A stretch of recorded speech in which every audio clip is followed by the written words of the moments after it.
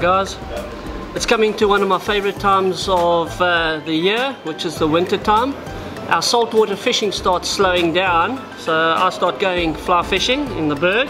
I do a lot of still water fishing, that's fishing dams.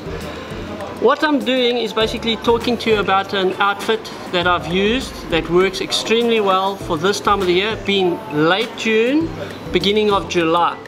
What it is a wilderness, and I'll show you the rod shortly. It'll be my 5-weight intermediate, my Snowbee. And the reason I use a Snowbee fly line is it basically does surface all the way down to the bottom, and I'll go through the flies and why I like the intermediate. A lot of people use floating line this time of the year because the water is cold enough and the fish start feeding on the surface, but personally, if I had to take one outfit, this is what I'd be using. Wilderness 200 fly reel. I've just put a little bit of backing on just to show you.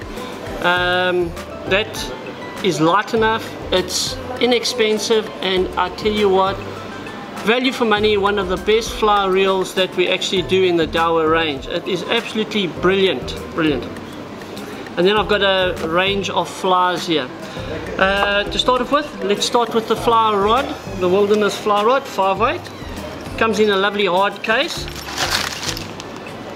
so it doesn't get damaged in transport.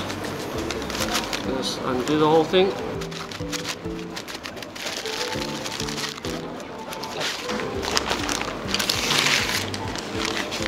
Put that over there.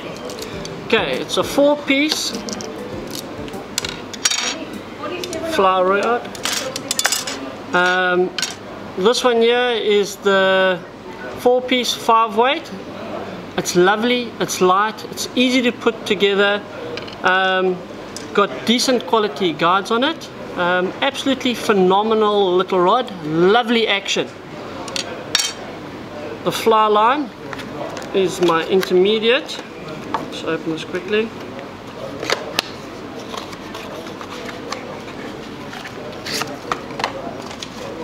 It's basically an ice color. There we go. So that part of it would attach to the backing. It's got a loop already on it. There we go. There's your connector loop, which would attach to my backing over there. On the opposite end is obviously my loop. Normally we'd have a braided loop, but all of our Snowbee fly lines now come with these little connectors already attached to it. Your tippet material would then go on here, and I'd normally use about a 4X this time of the year. There's a lot of big fish moving around, and your 9-foot of that would actually go onto it. So that's the line that I would use. Let's put it back in this little box.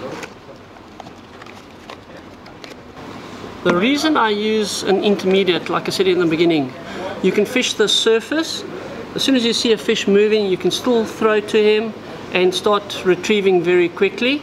It's 3 inches per second, if I remember, the 2.5 inches per second. So it's a very slow sinking fly line. So I can get it down to whatever depth I want it to be. And a lot of times, this time of the year, you can actually see the fish moving in the shallows. And you don't want something that sinks too quickly, hence the intermediate. A slower sinking fly line in June, July. Just remember the time that I'm talking about, which is very important. Those fish are moving around, they're looking to spawn.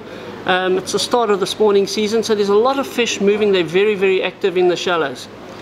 The fly reel, like I said before, is very light. It's a double clicker system, easy to take your spools on and off. It's as simple as that. Guys, I've had maybe 15 years and it's still going strong, nothing wrong with it. So when you buy a fly reel, look at the Wilderness range, it is absolutely phenomenal. The flies, and this is the nice part about it. I've been asked to choose 4 or 5 flies that I would take fishing on any of our still waters, our dams this time of the year. Most probably one of my favorite would be the Fritz bugger, which is basically that little fly there. It is phenomenal. It imitates little bait fish, little dragonflies that might be moving. Remember, this time of the year the dragonflies start hibernating, hiding in the reeds, but they still do move around when the water starts warming up. So that imitates a little fish, a little frog. It imitates a lot of little insects, creatures that might be in the water. That's why that's a very universal fly. It'll work anywhere this time of the year. It's flippin' good. The Fritz bugger. A little bit of a bead egg to give it a little bit of weight so it'll actually go down. Very good this time of the year, especially that brown color. You get them in 4 or 5 different variations, but brown in particular is very important this time of the year. What happens is the weed in the dams are all dying off. Brown is most probably the most prolific color that you have. When it becomes more springtime, the greens start working a lot better. Okay, there's my favorite fly. Second favorite fly would be this little woolly bugger with a tungsten head. I like that little bit of orange or red this time of the year. Again, it's more fish are spawning, egg color. Not that I'd advocate that too much, but that little bit of brightness, just more of an attractor, gets the fish actually interested in it. It's got a little bit of blue in it as well for that blue flash. That little woolly bugger is unbelievable. A little speed cop pattern is very, very nice. This again is the Hamel's Killer. It's a little minnow imitation. July, August is again, it's more minnow time of the year. You have a lot of these small little bait fish moving around.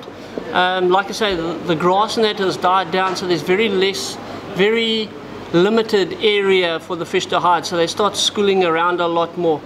This little olive is unbelievable at this time of the year. It's very, very nice. You can retrieve it very fast, so you can cover a lot more water very quickly.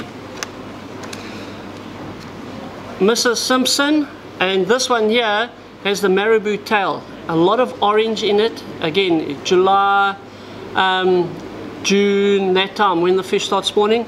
Again, it's more of an attractor than anything else. Again, you can fish this a lot faster, cover a lot more water, and again, it's a lovely fly that you can use on an intermediate outfit. Fish it fast, you can fish it lower down on the bottom, near the bottom. It definitely works. It's one of those flies that attracts the trout's attention very nicely. Very good fly this time of the year. Booby. Again, I'm fishing with an intermediate line, so it's a very nice way of fishing slowly. So what you do is you throw your fly out, let it sink onto the bottom.